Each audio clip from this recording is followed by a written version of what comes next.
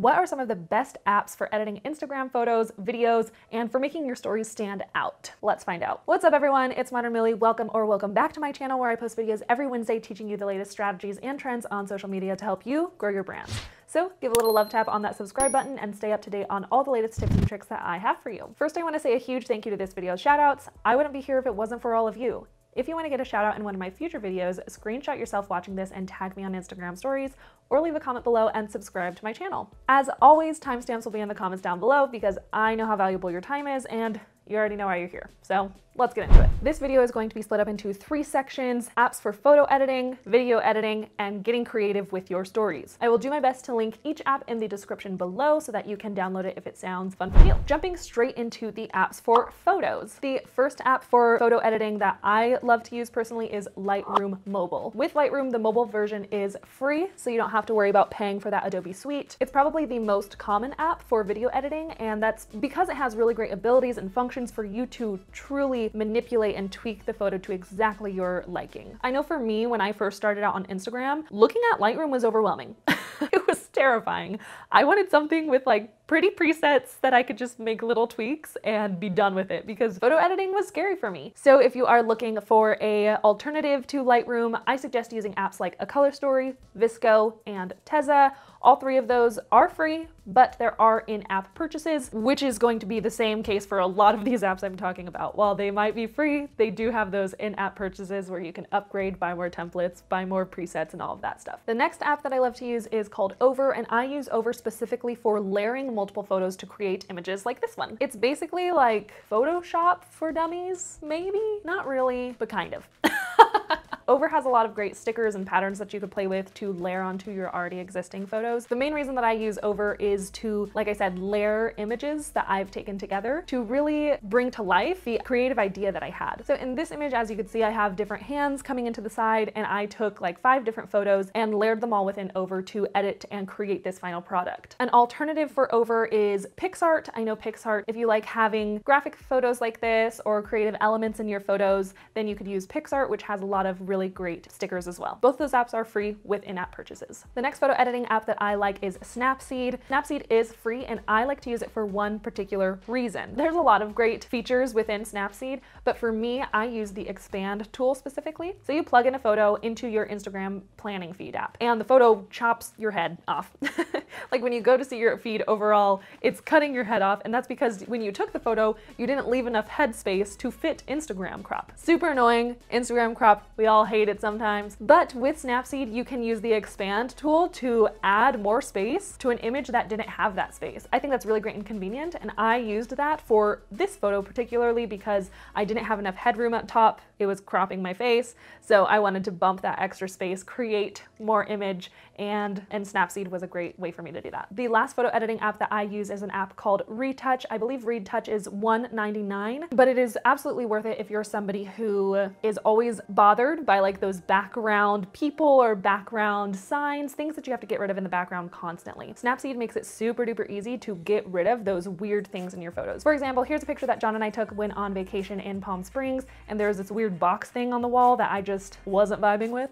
I used Retouch to edit it out, and it was really easy. You just drag your finger over the object that you want to remove, and it completely gets rid of it. This does work best for when the background is like one solid image and isn't too messy. If you have a lot of things happening in the background, it will be harder to remove those specific things you want to remove. So before jumping into my favorite apps for videos, I'm excited to tell you guys about this sneaky way you can step up your content creation game with today's video sponsor, Storyblocks. So Storyblocks has an unlimited library of all the stock footage that you would need. And for somebody like myself, whose job is to literally be pumping constant content out, it can really burn me out. It's helpful to have stock options when I need a break, or even to step up and oomph my video posts. So if you want to be like, hey, look at this cool latte, you could be like, bam, B-roll. Or if you want to make a dope travel video, you could be like, bam, here's this cool shot. Or even if you're a social media manager and you're running out of content for the page that you manage, you have a ton of options to go through with Storyblocks. Now, I know today's video is all about apps, but none of the apps that I'm mentioning have a stock imagery option, which is why I wanted to share this website with you guys in case that's more of what you're looking for. So if having access to unlimited stock photos and videos is something that you're looking for your social media, then I definitely recommend checking out their unlimited all access subscription by clicking the link in the description. Now going into video editing, editing apps, my all-time favorite video editing app, which I'm sure most of you guys know if you know me,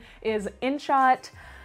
InShot. I love InShot. I have a video here talking about how you can edit your videos using InShot. I love it more than iMovie. I just think it's way more user-friendly and you have a lot of more options to manipulate your videos to your liking and your vision. I feel like every time I check the cost of this app, it ranges from either free to $2.99.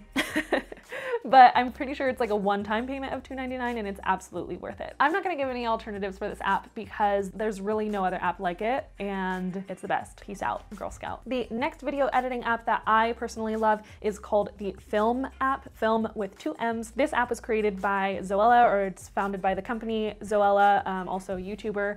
And this one is an investment, so you can either pay 30 bucks to have it for an entire year or pay $6 a month. I just did the 30 bucks for an entire year because I love the app so much. What I use this app for is for color grading my videos or adding colors and filters to videos. There are other apps out there, like an alternative might be Prequel, which is free with in-app purchases. Same thing with VSCO. You can add the VSCO filters to video, of course, with in-app purchases. But for me, out of all of the filters I've found, Film just fits my branding a little bit more with their filter options. They have preset options and even they have grain effects or VHS effects, and all of the effects and abilities within the app just fits a little bit more better with me and my branding, which is why I chose to invest into it. So those are a few options for color grading your videos: is Film, Prequel, and VSCO. Now the last app that I use for video is Hyperlapse. Hyperlapse is just a really simple app where you can create time lapses. That's really it, and it is free. You can set up your phone, open the Hyperlapse app, press record, and record yourself doing a task for 30 minutes,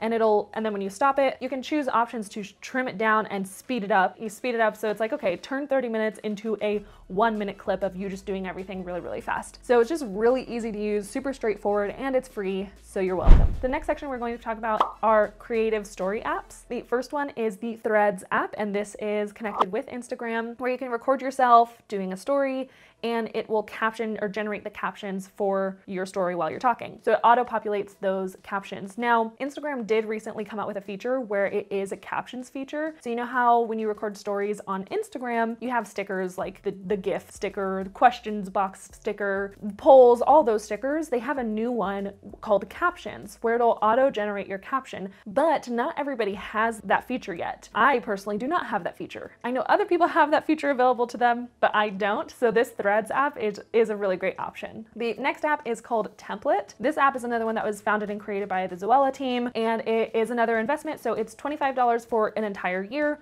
or $4.99 per month. I purchased this one at the $25 a year so I could have it for an entire year at a lower cost. And I use this specifically for templates. That's what it's called, templates. You can use so many different template options and plug in photos, plug in videos, change the color of the templates, and really make it your own so that your stories can stand out a little bit more and be a little bit more fun. And yeah, it's just cool.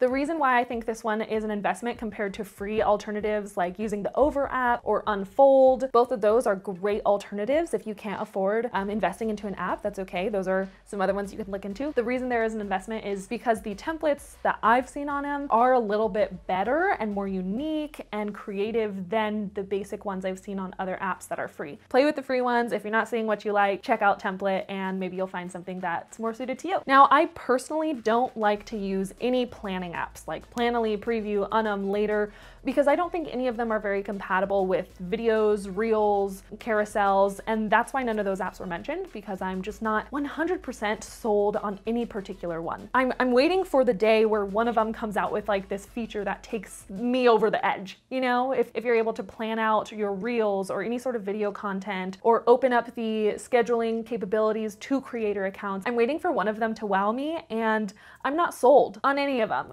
So that's why I haven't mentioned any planning app. I do use Canva to plan out my Instagram feed. So if you guys want to see how I use Canva to plan out my feed, you can watch this video.